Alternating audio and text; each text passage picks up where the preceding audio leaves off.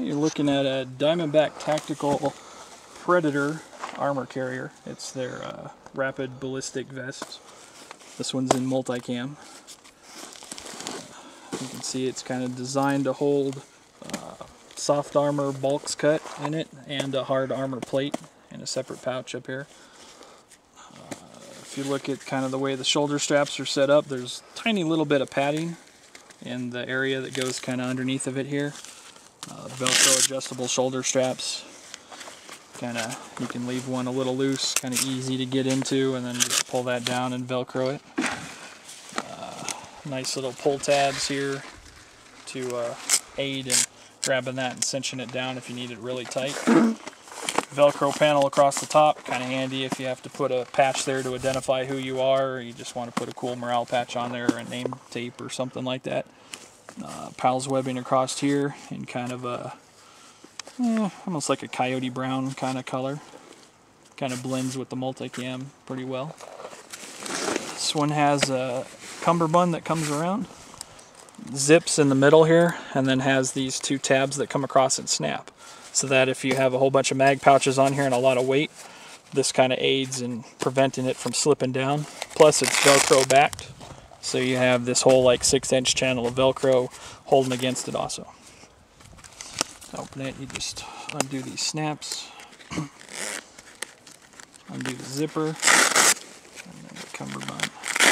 Velcro's off of both sides there, exposing that whole big Velcro panel. You can see even when it wraps around here, the Pals webbing continues. Even though it's kind of covered with a cummerbund, doesn't do you a whole lot of good. But you don't need to run the cummerbund, right? On this model you would. You could kind of come back, these kind of Velcro on the side, but the cummerbund gives you that additional bit of tension and holds the front and the back panels together so they overlap and provide ballistic protection. And then it gives you a spot up here to attach magazine pouches and stuff. If you undo these, flip it open to the interior here, there's some Velcro up here. And I think they probably just put that there to make it a little bit softer where it's kind of rubbing on you there. A mesh interior panel, you can see the bulks cut soft armor on the inside there. This one has an internal cummerbund.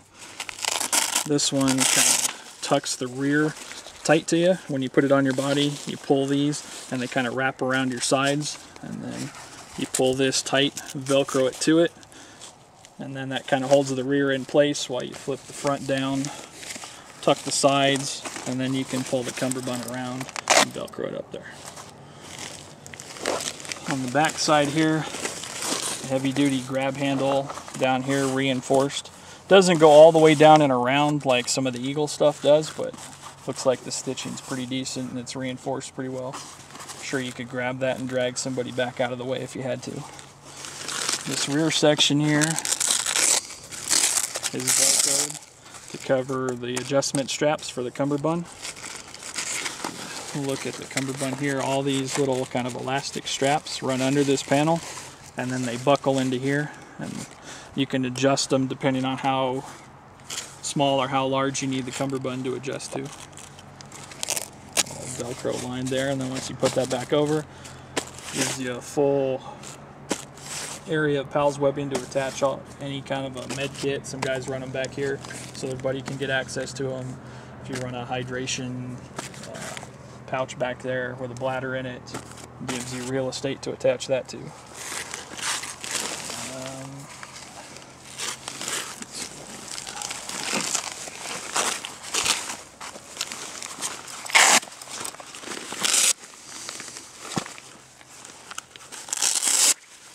Flip this open to access the armor.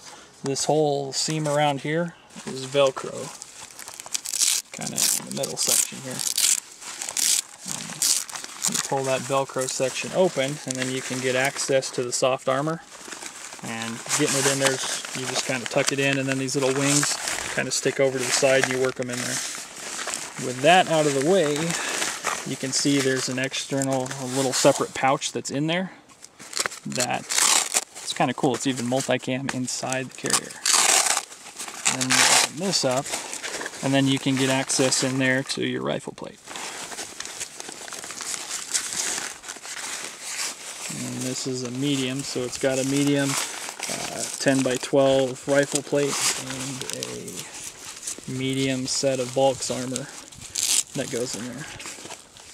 And bulks is the cut that comes down and then wings yeah, like bulks this is, around there's your two different abdomen. cuts. There's bulks and there's NIJ. NIJ is more of what law enforcement wears. It's more comfortable. It's a little bit more cut out for the neck. The edges are rounded. Bulks cut, they're more squared off, so it gives you a lot more side coverage. And then this coverage comes up and it's just barely low cut, so it gives you a little bit more protection up high around the throat area. We did a video a while back comparing the two different cuts. Mm-hmm.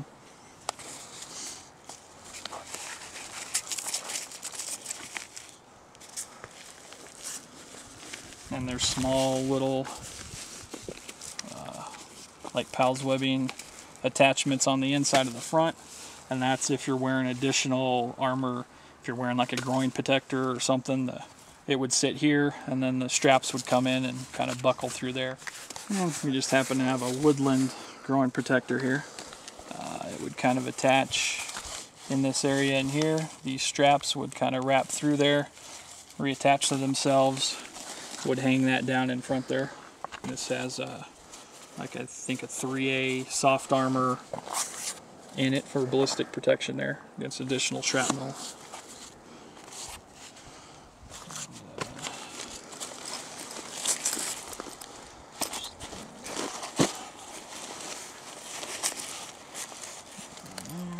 It's not too bad. Once you kind of get used to it and you Velcro those up, then you can kind of adjust that and get the zipper down.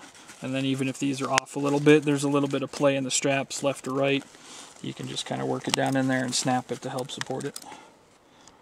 Only drawback to something like this is if you want to center pouches up on here or something, it doesn't give you that option.